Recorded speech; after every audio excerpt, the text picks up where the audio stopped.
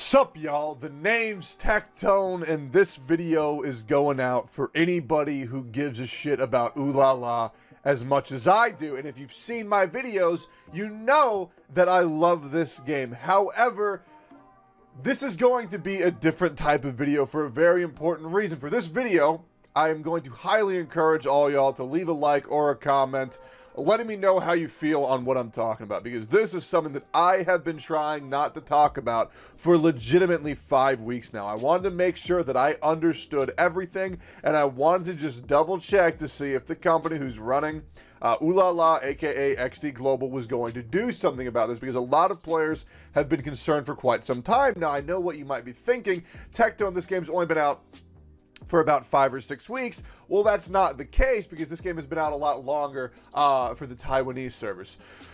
So, there is a monumental issue, in my opinion, that has been addressed in a kind of push it away, we're going to stick to our guns type of way, because the company is well aware of this issue, but I want to know how y'all think. Believe it or not, I actually really care how y'all feel about this shit. So if you could let me know whether you're with me or whether you're against what I'm saying, once again, I'd greatly appreciate it. So let's talk about what the hell am I talking right now. And just for some visual aid, I'm going to let this run and see how things go. Just for a little bit of extra reasoning for you guys to understand where I'm coming from for this. So, toys. A lot of y'all are going to unlock that when you get a little bit past level 50. I think it's 51 or 52, somewhere around there. You're going to start unlocking toys. And at first glance, as you can notice, I'm already dead. At first glance, they seem like a fun little addition to give you some pretty neat bonuses. However, they are actually, in my opinion, in some cases, a lot more important than your skills themselves. So what this whole video is going to be about is, if toys are more important than skills, why on earth can we not change them for our teammates? Because if we can't, for a lot of fights, you're going to be stuck and you're going to be helpless until everybody's online. And at the end of the day, this is an idle game, and requiring your entire teammate, or requiring your entire team to be online in order to play an idle game? Well, I don't know what type of demographic that would be to aim for. So now let's talk about all the toys, why I think they're so ridiculously important, and then I'm going to address the main counterpoint that was considered the official response when this issue was brought up earlier. And well, once again, just know that everything that I'm saying is coming from a place of passion. I love this game. I straight up love this game. I got multiple accounts going non-stop. I got all my buddies into it. I made a goddamn YouTube channel. I've been advertising for it for over a month. Dude, if there's anybody who's going to love this game, it's going to be me, which is why, you know, some people who are a little bit lesser connected, I want to know how y'all feel. So once again, keep in mind in this boss, this would be our game state if I could not change the toys for the other players, okay? Because the builds are optimized, but the toys, however, are not. So just keep that in mind as we're talking about this shit here, okay? So, toys. If you're on Island 1, and if you're on Island 2, you probably think, I don't really know. The toys seem fine to me. It's not really that big of a deal.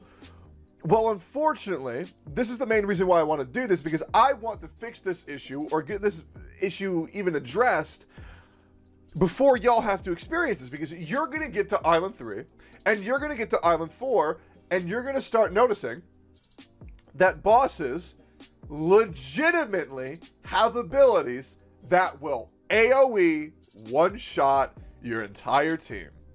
And then they have abilities like this boss right here that single target, one-shot your backline, unless they have some ungodly amount of HP that I still can't attain if I go like 3-2, 0-3-2 on a Warlock, okay? So maybe they want me to progress for a week, but for now, let's talk about, well, what are toys going to do?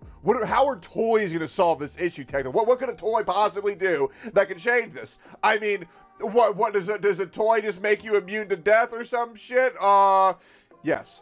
So, Bone Ankylosaurus, the most important toy for you to get built as soon as possible. So let's talk about him. So what is he possibly doing? In case you can't see. So 6-piece set. Before next skill cast, immune to 1 fatal damage. It can only be triggered 2 times per combat. This means if you were to die to an ability, negate it. This is an amazing ability because it allows you to play around bosses that just have gimmicks to one-shot the entire team. So that way you can coordinate this toy in order to get around that. Now, I know, y'all know that if you've been playing this game as actively as I am, being like, shooting a Discord DM to somebody and being like, hey dude, can you change your Bone Ankylosaurus to slot 2, that way we can get past? It sucks. Turns out people are busy. Turns out people play an idle game because they want to be idle. Dude, nobody's gonna be like, I'm really looking for a game where I want to be on non-stop. Because if they did, they'd play some shit like Summoner's War. They'd play some shit like, I don't know, whatever another popular game is. What's a popular game? Azure Lane, maybe? People at Fate Grand Order, I guess? I don't know. But regardless, this is not a game where people are like, I really want to spend all of my time being active and engaged into Ulala. Now, the beautiful thing about Ulala is that if you do want to be active and progress, you can do that because you yourself can make a difference. That way, get this, people with different types of play styles can enjoy the game at the same rate because the active players can make up for their idlers, and their idlers can help their active players by getting on once a day and just doing their upgrades. And it's an equal give and take, and it's a beautiful relationship. But when you don't allow the active players to be able to play with the idle players, that's going to cause some separation and some issues and a lot of conflict of interest, and it's going to cause a divide because then the actives can only play with the actives and the idols can only play with the idols, but then the idols are going to be forever trapped because they're all idling because, hey, that's how they want to play the game, but they can't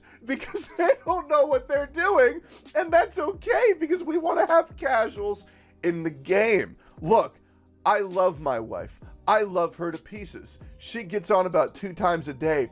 She has the goddamn time of her life with Ulala. Just being able to know that once she works her fingers to the bones at work, she gets to come home, collect her little gems, collect her skills, upgrade her stuff, and still feel like she's the part of my team. But dude, I don't have the heart to message her when she's at work and be like, hey honey, can you change your Bone Ankylosaurus? No, because I'm not a dick, and that's not how she wants to play, and that's not how I want to play. And trust me, I know I'm getting a little emotional, but I want this to get fixed because I love this game. And I know that if you're watching this video, that you love this game. And Freem, if you're watching, I know that you love this game too, sweetheart. So, it's just tough, and not to mention there are certain characters where like certain toys need to be on certain abilities. Like for example, Black Moblin has to be on Soul Seal. So when you goof around and you change all of your abilities, if you go right here on skill slot, when you move the ability, it does not change the position of the toy. Which blows because, for example, if I needed to have an interrupt go off first and drag my Soul Seal down to slot 2 for my teammate, well, I couldn't do that because then they're going to lose 50% damage of the snapshot off the Black Moblin, and they're going to be a giant pile of garbage compared to what they could be. So now, once again, let me just talk about the main comment that was given by XD Globe. Allegedly, speaking of which, take everything I say within this video with a grain of salt, as always. I don't want to be responsible for any shit. If somebody's like, oh, we didn't say that, just take this with a grain of salt. The official response that I was told was they want to encourage collaboration and people being online. And that's all well and good. Yes, I would want people to play my game too, but there is other ways to do that. There is a lot of other ways, and I'll even give some counterpoints off the top of my head. I literally, off the top of my head, for real. So, I don't think it's important to have the main collaboration and people being online in order to just swap some skills around and then get off. I don't think that's a good way to do collaboration.